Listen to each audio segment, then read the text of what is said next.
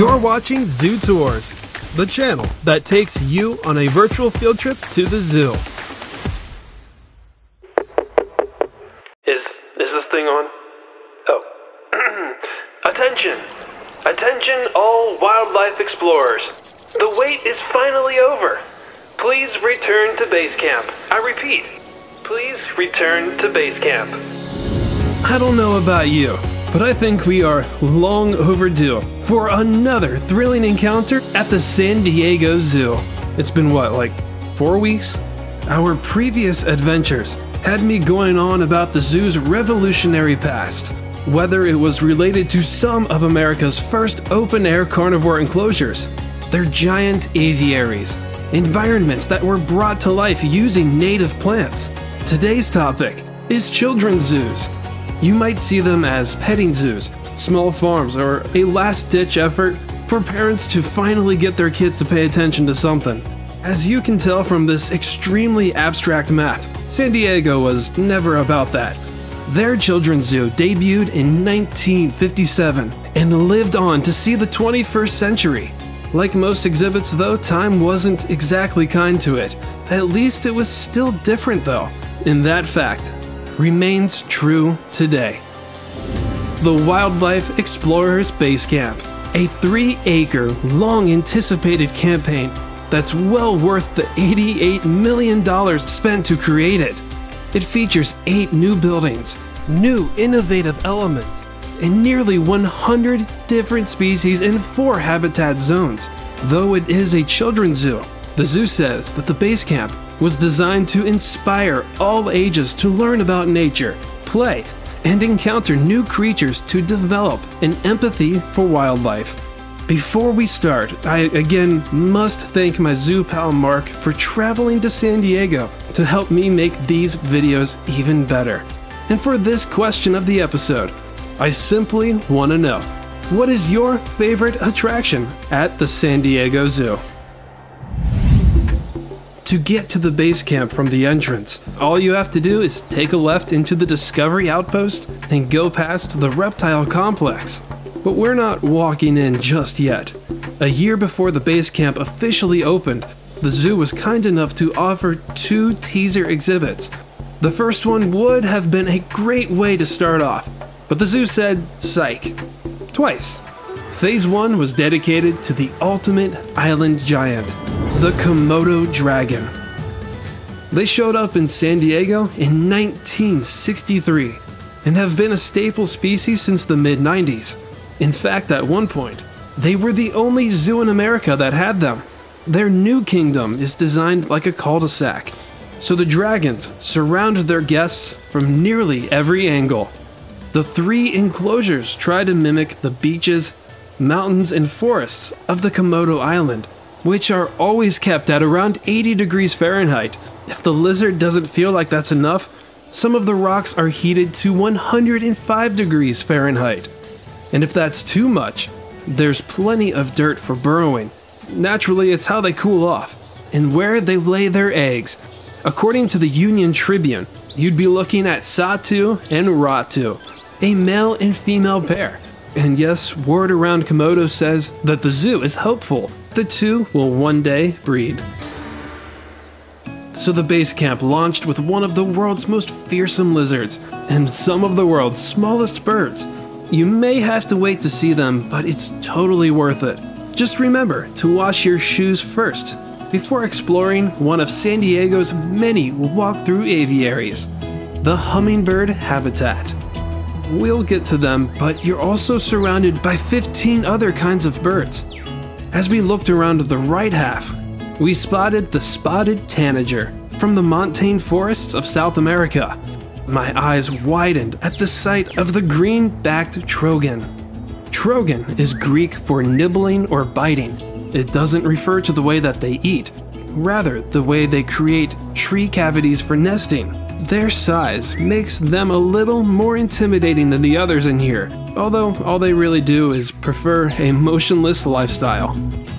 It didn't really seem to matter that there were no hummingbirds at this point, because the people were far more interested in the strange, unmistakable wattle jacana. Jacanas are waders or shorebirds found in the marshlands and lagoons in Africa, Asia, Australia, and in this case, South America. A very interesting bird indeed, but they weren't attracting the flock of humans just because of their unique look. Their chicks might have had something to do with it. Many zoos breed birds successfully behind the scenes, so far too often do you rarely ever see the result. A female will lay her clutch on floating plants. The males will then take it from there, while the mother will seek out just about as many males as she can mate with. Motherhood may not be an interest, but she will prevent other females from getting involved with her nesting males. The men will incubate the eggs, not by sitting on them. They shuffle them under their wings, and if the nest starts to submerge, he can just pick them up with his wings and place them somewhere safe. And within a few hours after hatching, the chicks are not only able to walk, they're able to swim and dive below the surface. So far, this is clearly one of San Diego's best developments, but it isn't without criticism. Some zoo fans aren't exactly in favor of the rockwork, claiming that it lacks any kind of realism. Though some defend the idea is to let the vegetation grow and hide the rock anyways. It has a ways to go in the middle, but this aviary's other half has already grown into a mini mature forest, where we got to see the quail-crested dove, Pompadour Caatinga, the jacanas once more, and what the zoo calls the jeweled marvels of the air. Did you see it? Well, if not, here's another chance. Of course, I'm referring to the hummingbird. At least 330 kinds exist, all of which live in the Americas. They can fly forward, up, down, backwards, and is one out of only a handful of birds that are capable of hovering. Depending on the species, the hummingbird will beat its wings between 20 to 80 times per second. They're so fast, it not only gives them the illusion of levitation, but their vibrations make it sound like they're humming a tune. It's no surprise that they have the highest energy output of any warm-blooded creature, so to keep their spirits up, they must consume 3 to 7 calories each day. It doesn't sound like much, but that's equivalent to you eating over 100,000 calories. If a zoo mentions that they have hummingbirds, it usually means that they have a hummingbird garden, much like San Diego does by the aviary's entrance. So in other words, they are very hard to find in American zoos, but the average San Diego visitor probably doesn't even realize that, as hummingbirds have been a regular feature to the Discovery Outpost since 1964. Alright, now it's time to explore the actual base camp. We first stopped in the rainforest section in the spineless marvels insect house. I know many people who find these unsettling, but this was designed to leave those negative feelings at the door.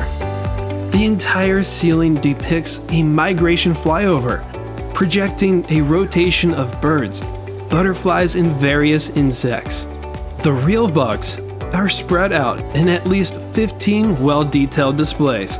The black beauty stick insect, ghost mantises, a cloud of lubber grasshoppers, and an intrusion of cockroaches from Madagascar. The next swarm continues in a second room with domino roaches, leaf insects, white-eyed assassin bugs, the jade-headed buffalo beetle, and more. Spineless Marvels lets you get hands-on, not with the bugs, but at the microscope station, providing an even closer look at creatures that we might otherwise miss out in the wild. Speaking of new perspectives, the walls are lined with giant honeycomb fragments, making us as small as a busy bee. Illuminated in red is a real hive of western honeybees. Even if you don't agree, they are one of nature's closest friends. Nectar that contains grains of pollen are collected by the bees as they fly from flower to flower. The nectar can be stored in their throats until it's time to head back to the hive, where it's then converted into honey. Bees are essential to many plants who rely on them to spread pollen and in turn produce more and more plants. And of course, both humans and other creatures rely on them for their honey. In fact, I heard that the honey and honeycombs produced by these bees are used as enrichment for other species around the zoo. I found the last corner to be the most interesting. What's displayed here moves way less than, let's say, the ghost mantis. These are several lines of pinned cocoons, a great way to foreshadow the hot and humid butterfly greenhouse. Even though the colony was on the small side, it didn't take us too long to realize that blue morphos were right above our heads. It doesn't quite match the scenery of the meadow projection, but I did get word that the zoo is still working on expanding the population behind the scenes. Butterfly rooms usually get a skip from me. No, I'm not afraid of them. They're just never really unique. Can't say that about San Diego's though, and you'll see why near the end of the video. You know what's one thing San Diego has that Columbus doesn't? A lot, but in this case, halfway decent exhibits for rotating ambassador animals. It was looking a little empty on the right. Fortunately, the middle showed off the caracal, the coolest cat of Africa, Middle East and Northwest India. Their other name is the desert lynx, yet they are not part of the lynx family. They're believed to be closely related to the serval and golden cat. At one point they were considered a lynx, but the caracal has a more slender build, longer legs, longer tail, and lack any spotted or blotched markings. But when they have ears like that, who can really blame them for thinking otherwise? Speaking of something that doesn't always have the correct name, there's Southeast Asia's binturong, or as us normal people in Cincinnati call them, the bear cat. Looks like a mashup of the two, but they are neither a bear or a cat. They are part of a family of civets and genets. The origin of the binturong's name is apparently unknown, as the local language no longer exists. But I do wonder if it had anything to do with that tail. Binturongs are only one of two classified carnivores with a prehensile tail, and hopefully we'll see them put it to good use in future episodes. Wildlife Explorers Basecamp has a hummingbird house, an insect house, and the cool critters is mostly a reptile house. The first thing that caught my eye was the staff-only accessible incubation room, followed with a line of skeletal displays of mostly out-of-this-world critters. In the center is the building's own microscope station, except this details unique adaptations that reptiles use to hunt and eat. I recall counting at least 9 exhibits, 10 if you count this signed reticulated python skeleton. I won't go into much detail about every animal, but we did see the Fiji banded iguana, prehensile or monkey-tailed skink, Angolan python, the rosy boa, Madagascar tree boa, green tree monitors, and a few more. That does it for most of the base camp's rainforest section. The wild woods takes up nearly half of the attraction space. The top level is accessible via a rope bridge, guarded by 2 giant spiders on either end. It's taking us to the Tree of Dreams, just one of the base camp's many examples of where play can be turned into inspiration. The next habitat's upper viewing is a bouncing net, but if that's not your thing, you can always watch them on the forest floor. The Guianan squirrel monkey is just one of several subspecies of squirrel monkey found in the tropical regions of Central and South America. I did read a couple of sources that claim that they got their name because they look like squirrels. I mean, they're both on the small side, one of the smallest monkeys out there in fact. Their name most likely reflects their behavior. They're naturally quick, nimble, agile, and on the nervous side. In other words, squirrely. This is where I learned that if any species is going to be the face of a children's zoo, it shouldn't be a goat or some other farm animal. It should be something that's always on the go, that matches a child's energy. The rest of the wild woods is pretty much one giant splash pad, perfect for those hot summer days, or nearly winter like it was here. This area has one other species, but it didn't quite match the area's spirit, as we might as well have missed their South American coatis. If you don't know much about this exhibit, you might think that you've seen it all, but nope, you're not done yet. It's time to walk through the marsh meadows. It starts out as 2 ponds on either side of the path. The right one was filled with a bunch of unsigned turtles, while the left apparently contains one of the dwarf crocodiles seen on the Monkey Trails episode. But no one was home. At least the one in Africa Rocks was always visible. You're once again invited into the Cool Critters building, but this time it's dedicated to life in the water. Right away, you'll notice that the ceiling is lined with blue neon lights, complemented by painted koi fish and frogs on the floor, to kind of give the sense that you're underwater. As for the animals, I was really looking forward to debuting the Chinese giant salamander, but this is all I got. Same could be said for the South American lungfish on the other side. I did see the semi-aquatic caiman lizard, but they'll get their moment soon. I thought my luck had run out there, but the day was saved by the West African lungfish. Thanks to its very special adaptations, they've survived for nearly 400 million years. Like us, they have a pair of lungs that can take in oxygen above the surface. A much needed advantage for something that lives in waterways that are known to dry up from time to time, which allows the lungfish to live out of the water for up to a whole year. The remaining tanks and critters are on the smaller side. The Pascagoula map turtle is restricted to the Pascagoula River in Mississippi. That area has quite the number of turtle species, so the biggest way you can identify them is by the large colored blotch in between their eyes. They're listed as endangered by the IUCN, but are not listed under the US Endangered Species Act, though there are proposals to change that. The Amazon milk frog knows how to draw a crowd and rid of one at the same time. If they feel the need to tell you or anything else to back off, they'll secrete a milky white substance. This keeps the frog hydrated, but it's also poisonous. It doesn't make them as toxic as a dart frog, but if ingested, it will cause the predator to feel sick and maybe even leave other milk frogs alone. The fully aquatic Lake Titicaca water frog has a similar tactic. They're considered an apex predator, so threats are usually limited to just us. But when they're stressed, the frog will also secrete a milky substance. Though not poisonous, it's still not exactly described as a treat.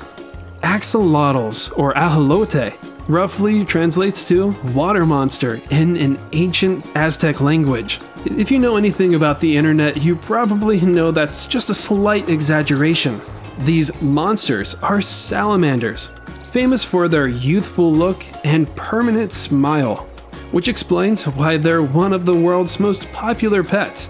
And it's kind of ironic, considering the axolotl is critically endangered. The lower levels hands-on station is essentially a giant trivia game about salamanders, and I'm really sad to say that yours truly did horrible. There's just one more smaller tank, teeming with swimming sunburst diving beetles, and one more that's viewable from inside the Cool Critters building, just outside the exit and above by the ambassador animals viewing. Sadly, we missed the dwarf caimans it contains, but we did see yellow-spotted Amazon river turtles. We are underneath the canopy view of the ambassador animals, where you'll come across a very rocky exhibit for Burmese star tortoises, who did not show. Like the Cool Critters, you're invited to explore the spineless marvels once more. It continues where you left off, with the lower part of the butterfly room. It's too bad that I didn't notice that this displays a coconut crab. Fortunately, we didn't really miss out, as some of you already saw that they were featured in the last episode. As weird as it is to say, a giant crab wasn't even the most surprising thing about this building. Remember this tree? Well, look at it very closely.